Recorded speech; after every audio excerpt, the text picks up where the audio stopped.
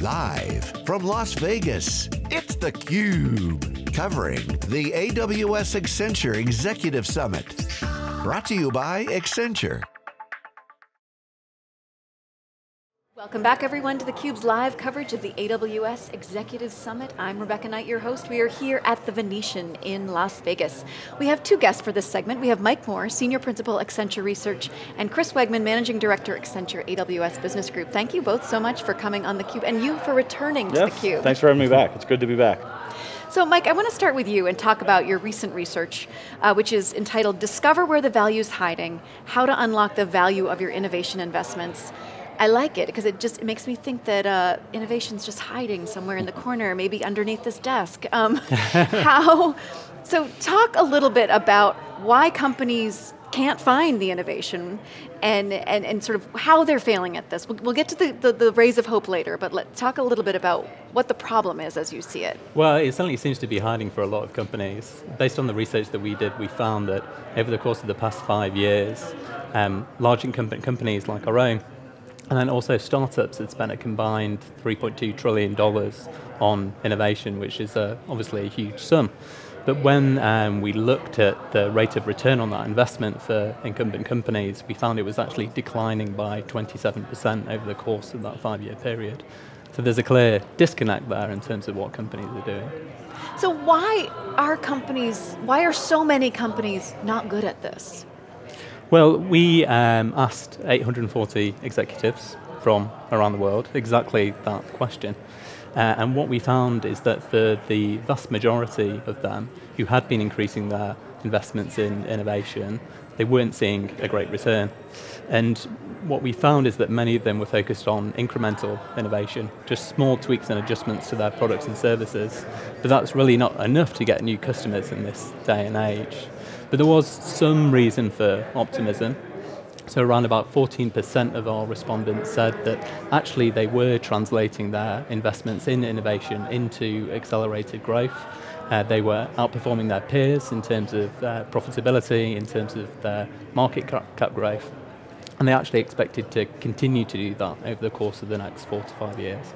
So I want to talk about that 14%, that rarefied group, but I want to bring you into the conversation, Chris, and just talk a little bit about the relationship between Accenture and AWS and how you approach innovation and how you help clients think about their innovation and driving ingenuity and creativity in their businesses. So Accenture and AWS have been partners for over 12 years.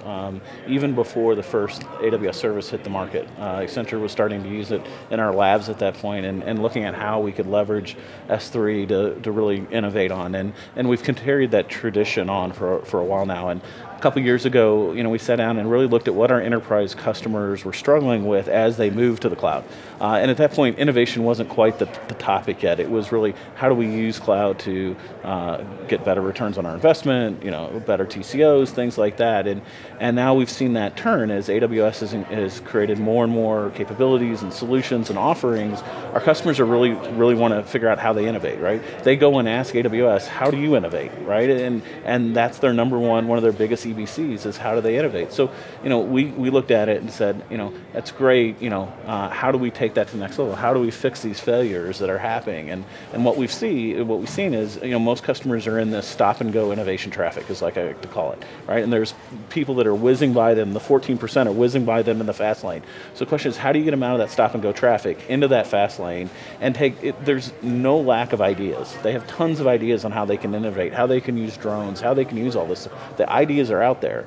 But taking those and turning those into operationalized assets that are continuously working, continuously growing, continuously maturing is where they struggle.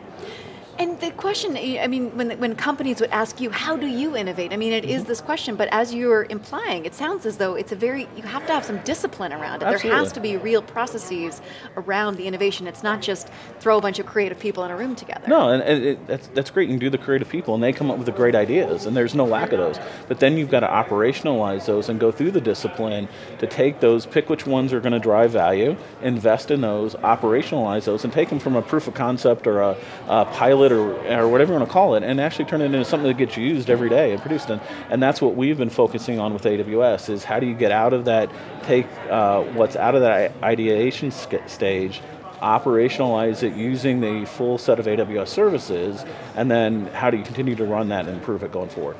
So Mike, the 14%, what are they doing? What makes them different?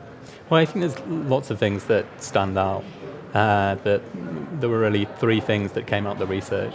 So firstly, that group of companies is outcome-led.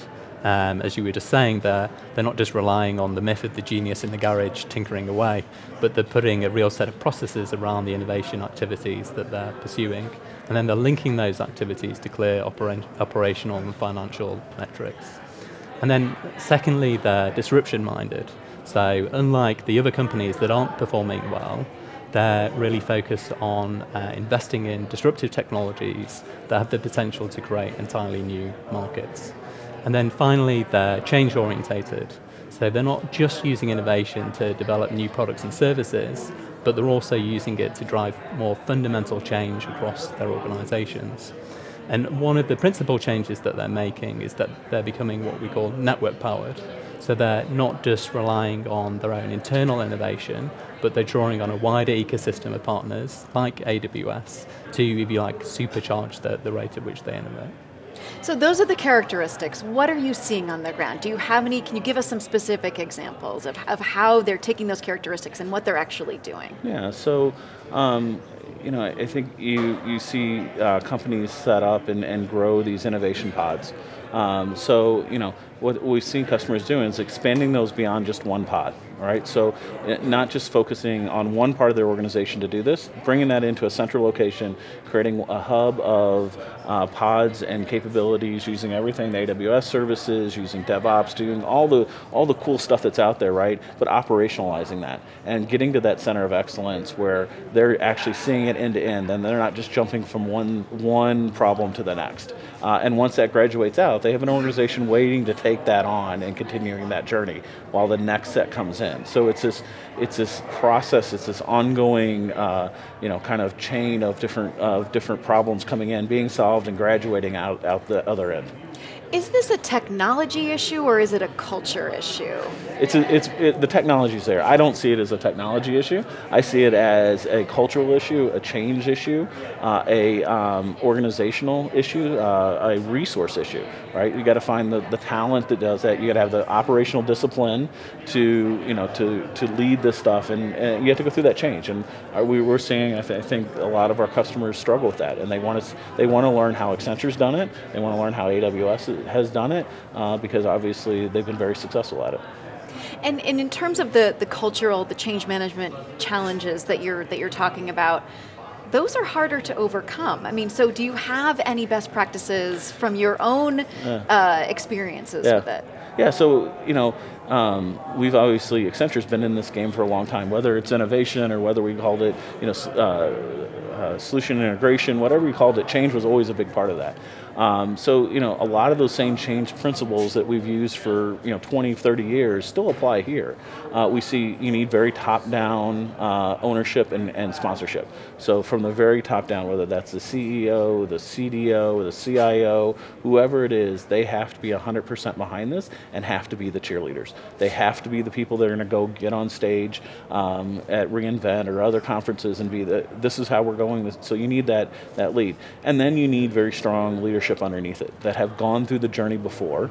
This isn't the first time they've done it. They know where the potholes are in that road. They know what the signs are when they're going down the wrong way and how to get out of that. So you got to have those two key levels of experience. And to bring the others on Absolutely. board with them. And they have to be the visionaries. They have to be the people guiding them through that. And if you've got those people, if they're very very strong-willed, very luminaries, those people will follow them, and they'll follow them through that journey.